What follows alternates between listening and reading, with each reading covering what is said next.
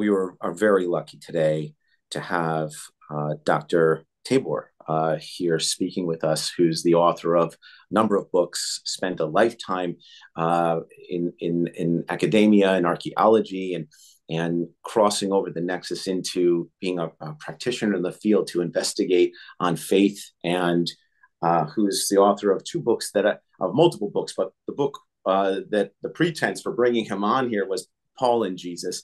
And I just finished the Jesus Dynasty. So I'd like to introduce Dr. Tabor. Thank you for coming. It's really good to be with you. Thank you. Yeah, I appreciate you taking the time. You're one of these. I talk about Paul a lot on the podcast, sort of joking with my evangelical buddies, and how he opened the door to all the other faiths to come after his assertions of engaging with Jesus. And so I wanted to just take some time to kind of look at the book here, Paul and Jesus, and what was the why was this a sexy subject for you to get into? Okay. Well, I often say to my students, I've taught a course in Paul for years. I taught at Notre Dame, William and Mary, and UNC Charlotte. And I'm now officially retired, which means I'm busier than ever. And I guess the world is now my classroom because I've got a YouTube channel and all kinds of things that I'm doing, interviews like this. And so for me, it was a question of, as I tell my students, I would make the case that Paul is the most influential human who's ever lived. Now, that's up for grabs because we could throw out Moses and Abraham and Muhammad and Jesus and the Buddha. But in terms of, if you want to count numbers, when people say they're Christian, they would, of course, identify with Jesus. I mean, who wouldn't? I believe Jesus is the Son of God. This is the confession of Christians, whether they're baptized as adults or children or whatever. So it's Jesus, Jesus, Jesus. But when we think about the history of religions, the most influential documents, other than the Sermon on the Mount stuff, the basic ethics that would be shared by many faiths, peace and nonviolence and caring for the poor and the meek and so forth. These things were not things that Jesus was uniquely putting forth. They essentially go back to the Hebrew prophets and principles of the Torah, of Abrahamic faith in general. But when you come to Paul, if you take his main letter, theological letter, it's called Romans, uh, that had such an influence in terms of setting the faith through figures like Augustine, the church father, the first one who probably really grasped Paul, because some of the early church fathers, as they're called, they tended to read Paul as an example of a hero of the faith. He preached from east to west, and then he was martyred and probably beheaded by Nero. But if you say, well, what did he say? He doesn't seem to have that heavy influence until a bit later. So his letters are what are so powerful. So when I say he's the most influential, certainly not as in his own time. In fact, we're not even sure how influential he was because he travels through what's now Turkey, Asia Minor, and Greece, and plants these little churches. But what we can tell from our archaeological records and other kinds of sources, these are small little beachheads in Greco-Roman cities. They're not taking over the world or anything like that. So he might have in his own time not been so influential. But now the letters, there are 13 letters with his name. And as scholars, we sort through that and generally come up with 7 letters that are the earliest that we consider the authentic letters of Paul. Doesn't mean the others should be, thrown in a rubbish bin or something, but they've probably been edited and theologized beyond what Paul himself might have thought by a Pauline school. This is pretty standard New Testament scholarship. So when I wrote this book, I tell the reader right at the first, Paul and Jesus, I'm confining myself to the seven letters almost as a methodological thing. In other words, if within the seven I find something, I think we can be sure that we're getting close to, quote, the real Paul, the historical Paul. Right, right, And remember, we don't have anything from Jesus other than what the Gospels attribute to him. And we have different versions in Matthew, Mark, Luke, and John. sure. But with Paul, there's a chance to read, we think, first person letters written from his own hand. I think really not interpolated that much is my impression as I read them. I feel a personality there. It's a very complex personality, but after you've read them for years and years, as I have and taught them, you begin to kind of know the person who wrote the letters and pick up on him. And so he's so influential that there's a sense in which he could be called and has been called, not just by me, but many people, a kind of second founder, is one way to say it. Right, Who really founded the religion that we now know as Christianity? right, And it's right, common among the scholars to pretty well agree, and this shocks people that, well, what about Jesus? Wasn't he the founder? But if you put Jesus back into his Jewish context as a Davidic figure, according to Paul, he was of the line of David. And remember, Paul is our earliest source. I should point that out. You've read the book. I have a right, chapter called Reading the New Testament Backwards. right, So if you start with Matthew, you're a late comer. What you need to do is actually start with the earliest document we have, and that's a letter Paul wrote to a group that he founded at the Greek city of Salonica today. You've probably been there. I've been yeah, there, and and and then move from there because we're getting an insight into the movement that would probably be 50 years earlier than anything we began to get in the Gospels. And so chronology is important. And the other point is that what we read in the Gospels is heavily influenced by Paul. And I think right, we can show that, particularly Mark. I teach a course online that people can look up. We'll put it in your description probably on creating Jesus. And it's a study of the Gospel of Mark. Mark is our first Jesus story. And then Matthew and Luke use that. But Paul's before all of that. So the first assignment I give my students, and any of your listeners can try it out themselves, just open up the earliest Christian, in quotes, document we have of the movement, First Thessalonians. It's 5 chapters. Sit down and pretend you don't know anything about this guy, Paul, and read it. What do you get about the faith? You'll be amazed at what you get. It's not that finished edifice that we call the Christian church, but it's a very apocalyptic movement, a very end of the world, end of the age type movement. And Paul begins to talk about how Jesus of Nazareth has been resurrected, he's been exalted to heaven, and particularly that he's coming again very soon. And in his subsequent letters, he makes it clear that he thinks he will live to see the end. He even mentions that in First Thessalonians. But right, if you take another letter like the one he wrote to the Corinthians at Corinth in Greece today, right, that port city that was a sailor town and pretty wild place, he sets up a little group there. And we've got quite a bit of correspondence between him and that group. And we find that he tells people, look, in view of the present situation that we're in, the time of the end, he says, has grown not just short, but very short.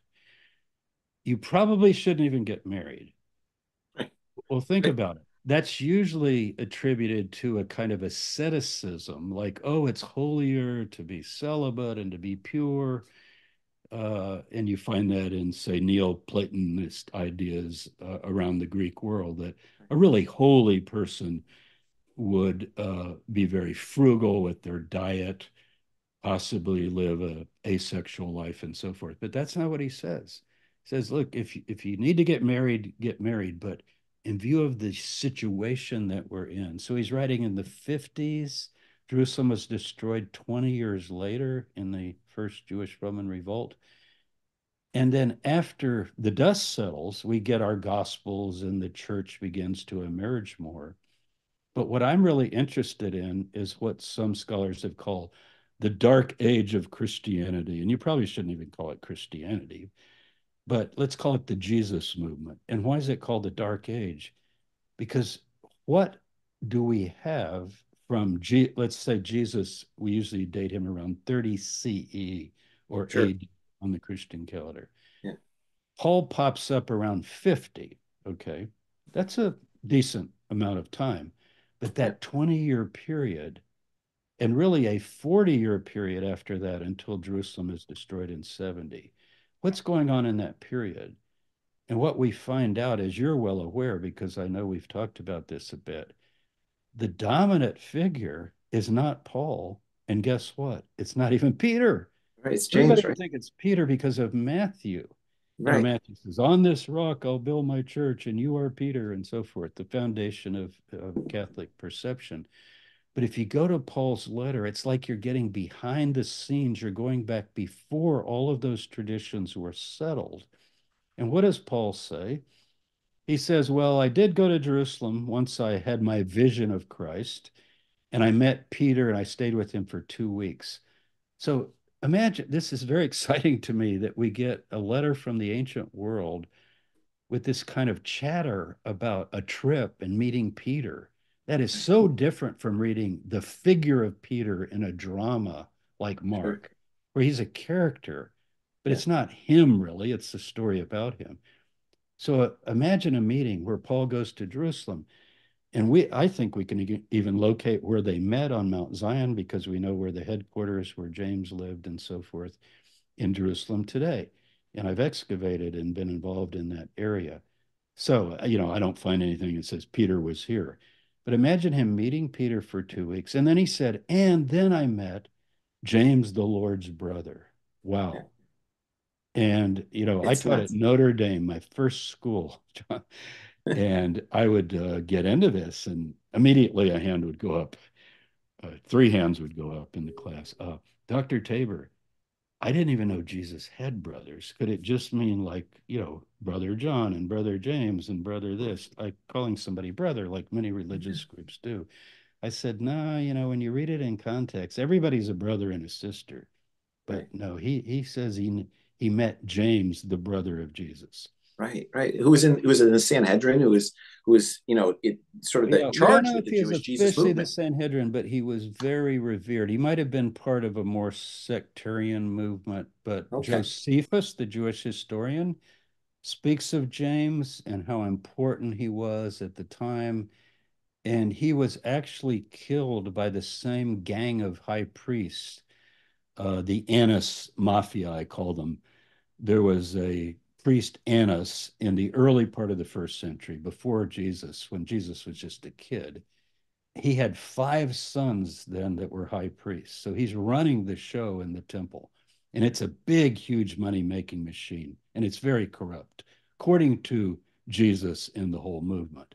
Right. Remember, Jesus calls the whole outfit a den of thieves. Right. And Yeah. that actually translate more as a lair of ravenous animals. Sure. Yeah. Literally, it's not thieves like, hey, I took a little money and let's divide the loot. It's actually you devour people. And Jesus said, you devour widows' houses, things like that. Uh, and he talks about the poor widow who gave two mites, the famous widow's mite. And he says, that's more than all of this splendor and glory that you see here in the magnificent temple of Herod the Great, rather, and later Herod Antipas down there as well, the ruler of the Galilee. So he meets James, and this is amazing to think about. And then he names these, what he calls the so-called pillars of the church. This is the book of Galatians, his Relations. most controversial letter. So if your listeners haven't read much of Paul and they just kind of heard about the church or gone to church or been associated with Christians, try reading the letters. Just get you a good modern translation and try to read them without thinking this is part of the New Testament. But it's a letter that was written to an early community in the 50s. And what does he say? He says, well, I went up to Jerusalem and I met the so-called pillars of the church. The so little Sure. sarcasm there. And then Sure. he says, what they are means nothing to me. Whoa. Where are you going to hear that? I go to the Vatican, and on my right, I see the huge statue of Paul. And on the left, I see the huge statue of Peter as you go up those broad steps into the Vatican. And I'm going, where's James? Right. Right. There's no James. He should be in the middle there. And Paul shouldn't even be on the right. You should have John. So who are the pillars according to, see, we're going back in time. Yeah. It's almost like Paul's our time machine. I want to go back to the year 40. I think Paul was probably, we say converted, but it's probably not a good term because Right. converted usually means like you change religions. He doesn't think he changed religion. He thinks he acknowledged Right. He the found the truth. crucified Messiah, Yeah. who he thought was raised from the dead, ascended to heaven, sits at the right hand of God, is going to return with the angels of heaven to judge the world. That's what he believed. So if you think about it, these pillars that he calls them, and he says what they are means nothing to me, is not what you're going to have later. What you're going to have later is everybody's in line, everybody's harmonious. Mm. But in those early letters, you get the idea that it's not so clear. And so, Paul, what does he mean? What they are means nothing to me. What he says is if they doubt my message or anything about the revelations that I have had. Now, this sets up an interesting dichotomy. It's the dynamic of my book, Paul and Jesus. And that is, we've got a group of apostles and James, the brother, who's actually put in charge, we think, even by Jesus before he dies. This is unknown to people, but we have really good records. I survey them in the book, and they're well known to scholars. This James, I believe, is a child of Mary. Some would say he's a cousin or a half brother, a step brother. That can be debated, but I think Mary had other children. As a historian, that's my approach. But anyway, whoever he was, he's called the brother of the Lord, meaning a family member. Sure. And Some say he's trusted. a child of Joseph. Some Yeah. say it's children of the Roman Catholics say it's Joseph's brother, Clopas. In either way, he's the brother and he's in charge. And we have the Gospel of Thomas that was discovered in 1946 in the sands of Egypt. And the Gospel of Thomas we knew about, but we didn't have it. And one of the sayings in the Gospel of Thomas is the apostles say, Lord, when you leave us, where will we go? We'll be like orphans. And he Right. says, With the wherever James. you go, land or sea, go to James the just, Yeah.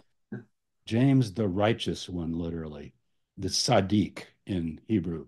Yeah. In other words, he's a holy man. Go to James the holy man. And then he says, for whom heaven and earth came to be, which is an odd expression in Hebrew. And what it means is that there are pillars of righteous people. I'm sure Islam has this too. Like, Sure. why does God sustain the world? The world is so wicked. But why does he sustain the world? And in Jewish tradition, there's the Lamed Vavnik. There's Right. the group, that's literally the number, right? Right. Yeah. And so it's like half the Sanhedrin, so to speak, but this is the heavenly group. And the idea is that on earth there are these righteous ones that makes the world worthwhile. Right. The So the idea immovables. is, yeah, Yeah. for whom heaven and earth came to be, meaning the world's not worth anything unless there are some people who truly love God with all their heart. So anyway, Yeah. so he's the leader.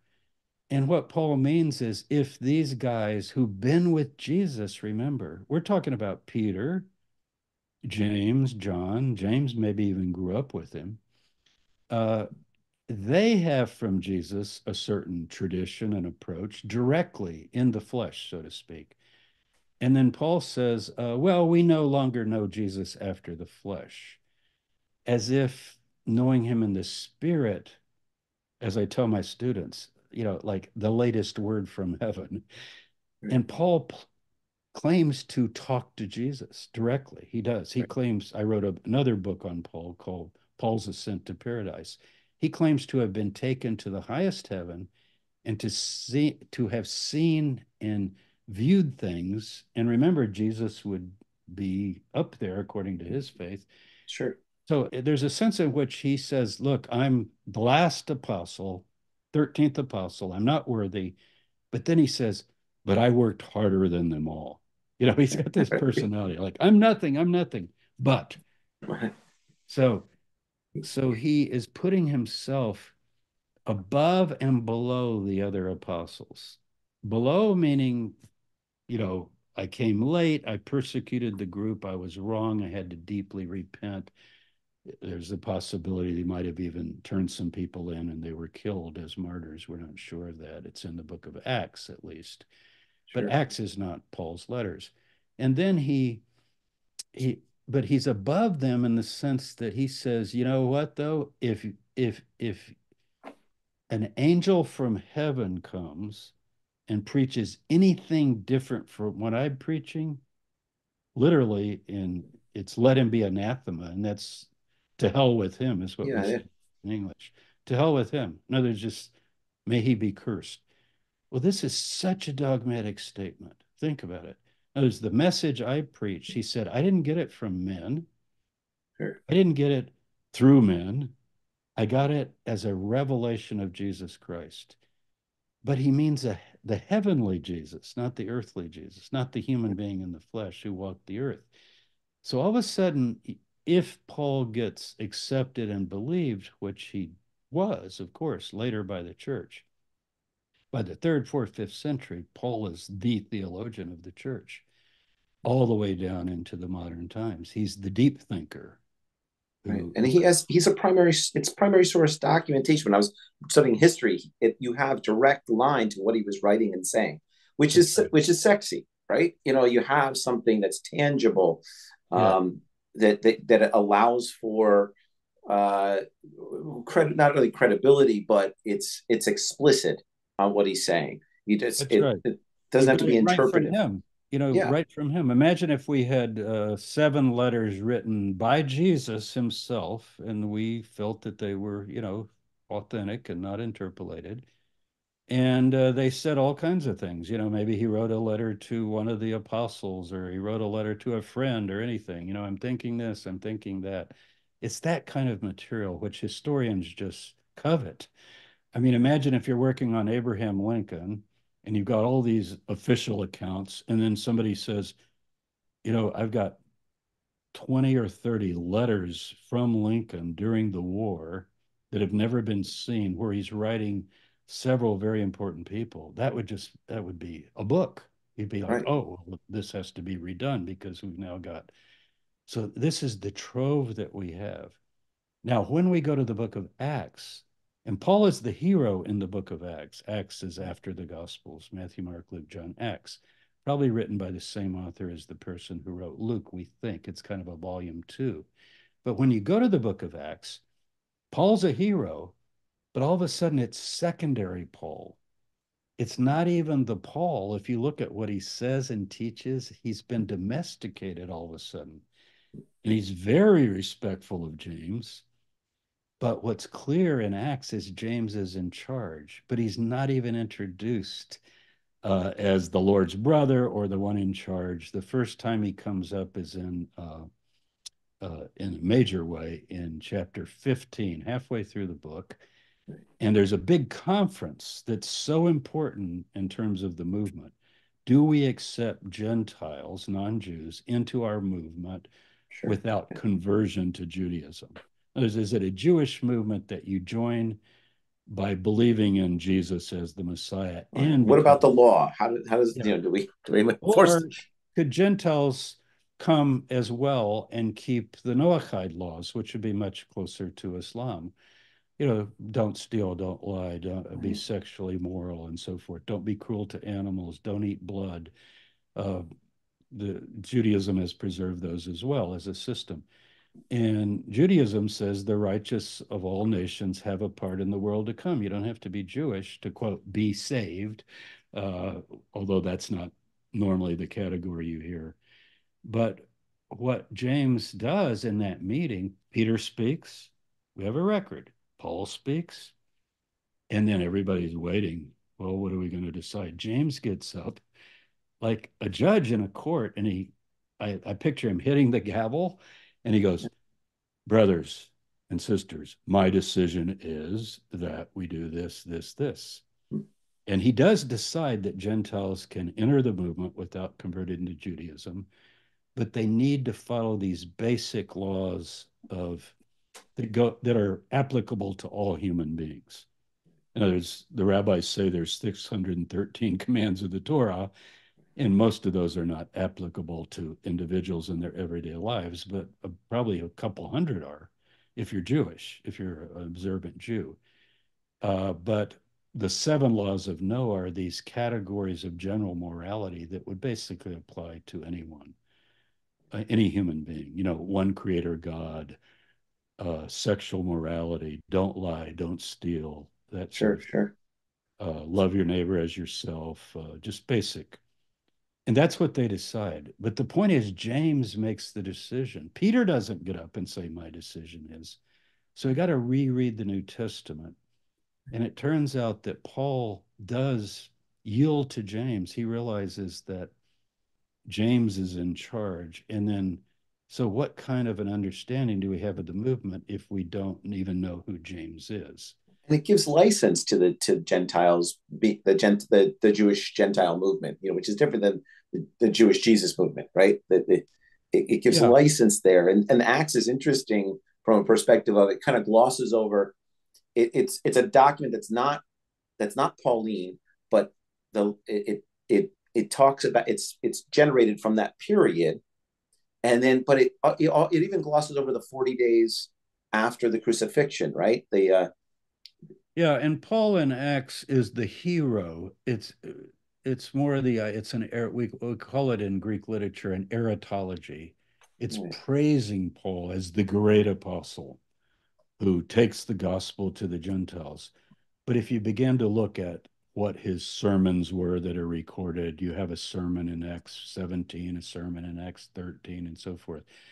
It's just standard sort of Judeo-Christian teaching, Sure. and it is in contrast to his letters, the vocabulary and everything else. I'm not saying it's another whole movement, but what Paul causes us to do, I think, is to ask, if we're historians, well, what was the movement like before Paul and without Paul? And Sure. then what did it become once Paul comes along? And in my book, I suggest that there's quite a rift that Paul's well aware of. And I just quoted the language. He said, I went up, I saw the so called pillars of the church, James, Peter, John. What they are means nothing to me if they're not accepting that I got my message from Jesus himself. So that sets up some conflict, I think. And then we do have a letter from James. Whether James wrote it firsthand, it's actually pretty good Greek, but it is attributed to him. It's certainly reflective of him. And I challenge anyone in your audience who's never read James, or even if you have read James, read Galatians for Paul and then go read James. And what are you going to find? Other than two times where James refers to Jesus as the Messiah, which he apparently did believe that, I'm talking two, like two verses where he says, hold not the faith of our Lord Jesus. He doesn't even say Christ there, just the rabbi, the Lord Jesus, in vain. If you took those out, it's a Jewish treatise. It could even be a Muslim treatise, not on the Sure. Quran or anything like that, but just it's the most beautiful book on basic what Judeo Jesus ethics, Right. the law, the prophets, this kind of thing. How do you treat the poor? Should you defer to rich people? What about fervent prayer? And what do you do when someone's sick and so forth? People need to read it. And then he says also, And he has to be referring to Paul. You know, you believe in God, but the devils also believe and tremble. Right. So faith without works is dead, being alone. And everybody gets into this faith works thing. And look, James believes in grace. The Hebrew Bible believes in grace. The Quran believes in grace. Sure. But it's grace for your failures, your sins, your shortcomings, but not a license in any way to say, okay, everything's blotted out and you're now justified in the eyes of God. You're justified or declared not guilty as you repent of things, but it's an ongoing process according to James. So he talks about, if you're going to fulfill the Torah, and he's talking about the Ten Commandments, basically. He names some of the commandments, don't steal, don't lie, don't commit adultery. He said, don't tell me you're a person of faith if you do these things. Now, Paul would agree with that. I'm not saying that Paul wouldn't agree, but Paul would also say, well, once you're in Christ, you're no longer under the law, he says, and you become part of this new covenant that actually supersedes the covenant, as it was called, of Moses and the prophets. And it has different kinds of stipulations. But I think the big thing with Paul is he thinks very soon everything is passing away. He says that. He says the form of this world is passing away. And in the coming new world to come, the spiritual world, all of these things that matter in our world, like marriage, like diet, like all kinds of human relationships, will be transcended by this heavenly glorification. And in effect, you're going to up to another world or beyond to another world. And he says there won't be male or female, there won't be Jew or Gentile, there won't be slave or free, there won't be rich or poor. So all of these social, ethnic, religious, cultural uh, differences will pass away. And it seems like he wants to say, so let's live like that now if we can. Right. That's an interesting point. Like getting he's discarding all this stuff because he feels. I just say discarding. He's saying it's a higher level of existence, and it's imminent.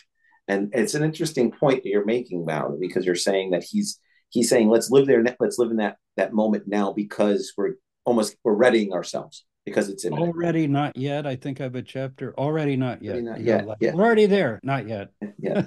Yeah. Yeah. So it's but we do, now, here we are looking back, right? We know what happened in around thereabouts in 70, right? When the Romans sacked Jerusalem, and Judaism became a rabbinic faith. The center ceases to be, and Paul has his satellites all over well, all over, but in Asia Minor, and heading towards Rome.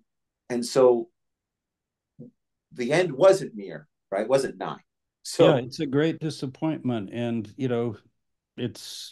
find it in the Gospels. The texts on the imminence of the end are very strong in the New Testament. In fact, the book closes with the book of Revelation, last words of Jesus, even so I come quickly. And one way to take that is, oh, Jesus failed and he's not a prophet because, that's a false prophecy. And Paul failed. He said it was near. He said, we who are alive and remain until the coming of the Lord. Well, Paul didn't remain until the coming because there hasn't been the coming. So people either go that route, or now among Christians, there's a huge movement. I see it mostly on YouTube. It's not in the churches much, but it's essentially the idea of a kind of full preterist view, they call it, that, well, all that did actually happen, but more in the heavenly realm, meaning the kingdom is here, but it's the church. But then if you start reading the prophets and say, wait, Isaiah says the wolf will dwell with the lamb and there'll be peace and justice and nations will put down their arms. Look at the past 2,000 years. I'm not sure we're in the kingdom of God. Or the book of Daniel, Daniel chapter 2. When the kingdom of God comes, it breaks in pieces and destroys all these kingdoms and fills the earth. And Jesus talks about that, how the kingdom will grow and fill the earth. So Christianity began to take two approaches. One is that it is here, but it's not manifested yet on earth. Let your will be done on earth as it is in heaven. So it's an ongoing agenda, sort of always waiting to be realized. But the judgment didn't come, the final judgment, the resurrection of the dead. Paul talks about the resurrection of the dead. Surely you don't allegorize that and say, well, that actually happened also, because finally language doesn't mean anything, if you go that route. Paul says, we who are alive and remain until the coming of the Lord will rise to meet him in the clouds of heaven. So that's pretty literal, and the Lord will appear and all nations will see him and the judgment will come and he'll defeat the Antichrist and so forth. So Paul believed all that. None of it happened. And yet that gets put aside because of the great theological things that he said in terms of what Christianity was. But where the controversy really, if we could go back to the 40s and 50s, which we can't really, the 40s and about 10, 20 years after Jesus, we think we can reconstruct something very interesting. And that is a group that later gets called the Ebionites, the poor ones, literally. It's often characterized as Jewish Christianity. It would be the wing of the group that was more oriented around James, the brother of Jesus, and Peter, and the original apostles. And what we find in some second and third century documents, which don't go back to the first century, and I'm not saying they do, but they're reflective of debates and arguments that a character that is a stand-in for Paul, he's called Simon Magus in the text, but everybody knows it's Paul. And then James and the apostles are debating. And one of the things they say to him is, well, we were with Jesus. Right. We heard him. We talked to him. We know what he taught. Now you claim you've talked to him and you've heard him, and you're bringing us sort of the latest word, you might say. But how do we know that what you saw was a vision from God? Shouldn't we go by what we got directly from him? So you begin to get this dichotomy that you get in lots of religions once the founder dies. Do you have subsequent revelations that could supersede and be added to the body of material you have from the founder? Or do you stick with the foundation of what you have? And I think the Ebionites represent a group that rejected Paul. How do you even imagine such a thing? That there was a version of the Christian faith, if you want to call it Christian.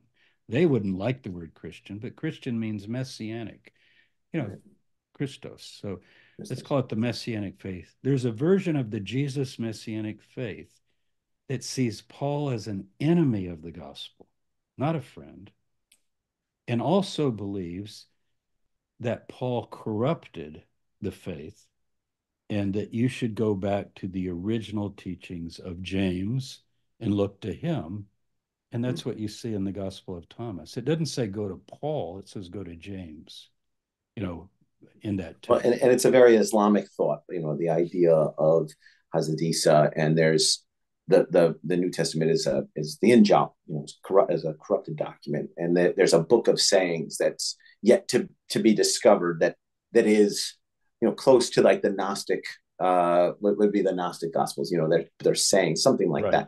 that exists, and so an interesting offshoot into the Jew Yeah. from the Jewish Jesus And movement one of into. a really interesting thing that the Ebionites say. And remember, we're only getting what they say from their enemies. People hate them because they represent a very alternative direction. But one of the things they do is they quote that parable of the wheat and the tares. If you remember, Jesus tells a story about a field, and the good owner sows it with good seed for a great crop, a pure crop. And an evil person comes in and sows worthless grain that looks just like wheat, but or barley, but it's not. It's called tares in English. And it comes up together and you can't tell the difference. And they say that's what Paul did. He came into the movement and sowed these false seeds. And therefore, God will have to sort it out at the end. And they see Paul actually as an enemy of the faith. And then if you say, well, what about the New Testament? As you said, they say, well, that's been corrupted. There are true elements within the New Testament, like the book of James, like some of the teachings of Jesus are fine. But when they get mixed in, like, did Jesus say, drink my blood and eat my body, even symbolically? Would a Jew have even thought of such a thing as a symbol? Don't we know that more from Greek religions or the magical papyri or something like that? Sure. But Paul says, and when he introduces that, 1 Corinthians 11, I received from the Lord. He means Jesus. And now I'm giving it to you that the Last Supper is taking bread and wine, which is done at any Jewish meal, right? The blessing of the bread and the wine.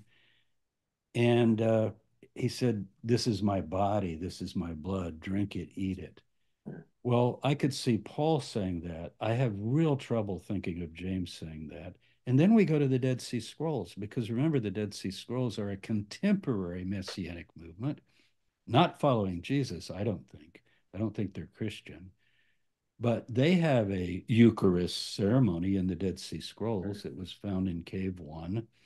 It's called the Messianic Banquet.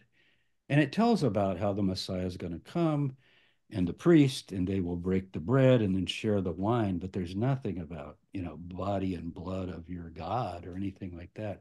And also calling Jesus God, that becomes more and more prevalent in a way as these New Testament writings go on. And by the way, in the 7 letters of Paul, I don't think he thinks of Jesus as God, which would really surprise Trinitarians. What he says is for us, this is Paul, 1 Corinthians 8, there's one God and one Lord Jesus, one master. Lord means master, kurios. It's almost like saying sir in Greek, kurios. In fact, you can call a human Lord, meaning sir, sir, sir. So there's one boss.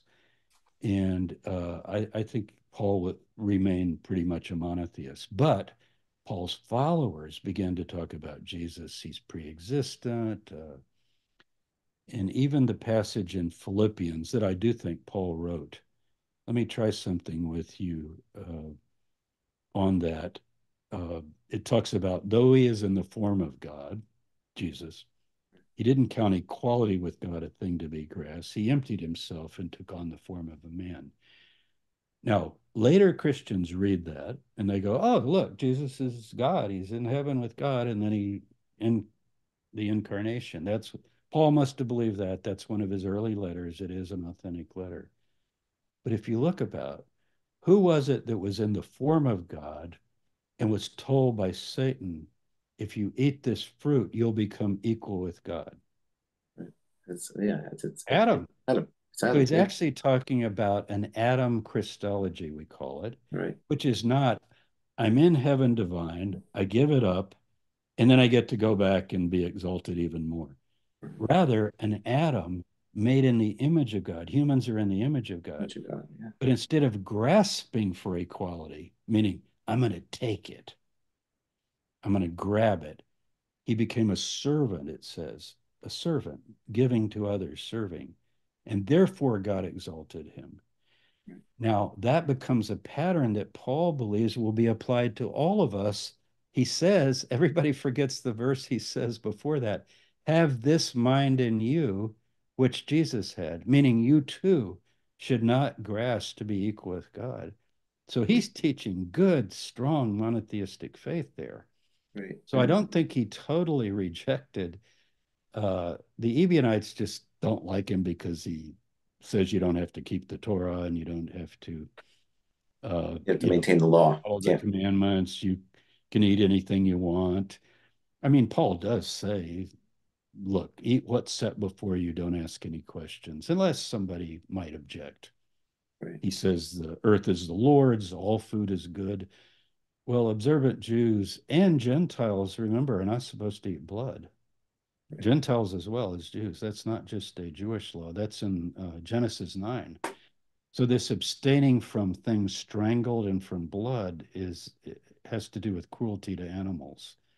That you don't just go like knock an animal in the head with a club and rip it open or something like that. You have to kill it in a painless way, is the idea. Uh, I'm vegetarian, so I'm not going to get into either way, but it's easier to be vegetarian than. Well, we probably have to go into a we can our next talk. You can talk about the religion of vegetarianism, the faith of vegetarianism. We can get Right. into. But Paul, what I'm saying is, these non-Pauline people, the poor ones, the Ebionites, Sure, they don't think Jesus is God. They think the New Testament is corrupt. They don't think Paul had a better revelation superseding James. And we do know that they migrated into the Arabian Peninsula. Um, Paul himself talks about going to Arabia, probably the Arava, whether it's Saudi Arabia or just he calls it the Arava. And my Muslim friends who do accept a very, very high inspiration of the Quran, and most Muslims do, don't like to talk about influences. Like the Prophet Muhammad cannot be influenced by the Ebionites, uh, because that would be the approach of many scholars. You know, like Muhammad, he was around a different kind of Christian. He was around Constantinian Christians, of sure, course. sure, But he also knew another version of Christianity that's more authentic, that he would consider more authentic. That is, it's not idolatrous, it stays with the one God. It doesn't say that God impregnated Mary, in some sort of a typical Christian view of sure. incarnation. There's God doesn't have a son in that sense. And also that it believes that the writings have been corrupted. So many scholars have argued in the Western world that early stages of Islam were in contact with these Ebionite versions of Christianity in which there would be more compatibility. I'm not an expert on that, but I know Robert Eisenman and others, have written about Yeah, that. Mustafa Cole and we kind of espouse similar views because it's the idea of this diaspora, moving south and east, and there is some archaeological evidence, and I don't think it contradicts any revelation, that the Prophet Muhammad, peace be upon him, had with with Jibril, but I think that it just makes it more likely and ripe for when the final revelation came down. You had a group of people that already thought and kind of could chew on the idea of Islam in a much more equitable and digest it better because that's what they already believed. In Mhm. the Jewish Jesus movement, that my grandfather, great grandfather, would always say this. He would say, we believe in Abrahamic lineage, and he would go all the way back through. He'd say that Islam is the bloodline to the end of days, and he'd say that priesthood was restored by the Christians, the Jewish Jesus movement. He actually would say that, and then he'd go back and say, the word was given to us by to the Israelites, and he make this argument of Abrahamic lineage, and I think that evolution in the maybe Ebonite diaspora or is it's show they're starting to show more evidence, particularly from an archaeological perspective. But I think more research needs to be done on that. But I think that there's an opportunity there. But I know we're heading on an hour here, and I know that you have some Well, family I'll business. mention I'll mention something else that might be interesting. This testimony of Jesus that's in Josephus that's so famous. Yes. Uh, it's in the Antiquities, the later work that he wrote. Chapter, and I think it's book 18, as I recall. And it says things like, I'll just barely quote it. At that time, there arose a wise man, if it be lawful to call him a man. Okay. And Right. then he did this and this. And when you read it in Greek today, it sounds like, well, Josephus, he's a Christian. I mean, there's no way he could have said this kind of thing about Jesus. Like he's listened to by all those who know the truth and so forth, and he was raised from the dead. And so we have an Arabic version of that. This would be some indication of what you're talking about. We have an Arabic version of that, uh, preserved more from Muslim sources, and it doesn't have, literally, you could go through with a red line and cross out the heavy Christological stuff. At that time, there arose a wise man Right. who taught the people, blah, blah, blah.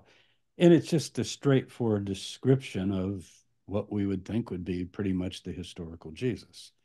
Sure. And so the Arabic version of Josephus, that passage, doesn't have those Christological additions.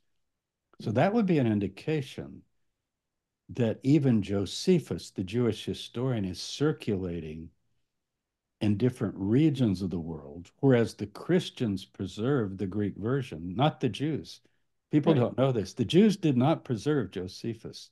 The Greek copies of Josephus are coming from Christians. Sure. Why do they love it? Because of that passage. They go, Yeah. look, this guy is a witness to the divinity of Jesus. You know, you can't even call him a man because he's so divine.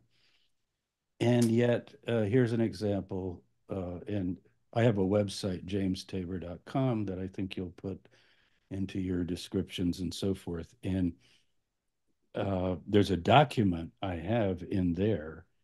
It's called "The Christians as the Romans Saw Them," and they you can search and find it real easy, you know, on that website. And I give you that Arabic passage in English, and you can kind of see. And so I do think there are versions of the faith that have been lost to us of the Jesus. I like to call it the Jesus movement, Esau. Esau. Yeah, Esau. You The know, Esau and movement. In other words, it's the Jesus movement and what he was like and what his brother was like in their own time, in their own day, outside of Paul, or better said, what was made of Paul. Because I don't want to blame Paul for everything. You know, right. he's not responsible for people later writing letters in his name and interpolating and pushing Sure. him in directions that he would have never gone. He is so sure that apocalyptic is so you called it imminent. I'm talking, we're talking about, you know, I think like if he wrote First Corinthians 7, we think around 51 AD. He probably thinks by 60 at the latest, it's going to be all over. He's not anticipating history going on. So you have to kind of capture him in a moment of time. But when you make him the great theologian, who now is going to be the pillar of Christian theology for all time and places, that's a use of the material that I think is ahistorical. Right. You know, He himself, if he could read Colossians, Ephesians, some of those other letters, I would think he would be like, what? You said that Jesus created the world and he's now the creator God? you know, Yeah. as I said a lot of stuff, but this is crazy because he is out there. You know, when it comes to the idea of of Yeah, he having a he he broadly fits within certain versions of Judaism that believe it's moving into the Messianic age. right. And if you're moving into the Messianic age, you can find a more universality, maybe. You know, I appreciate making this distinction and taking the time because I'll tell you, there's your book and the ideas that you put with and chapter by chapter, but the idea of unpacking this in a with a narrative that walks us through the idea of Paul in his day, the intention I think is such a wonderful compendium to this to your book.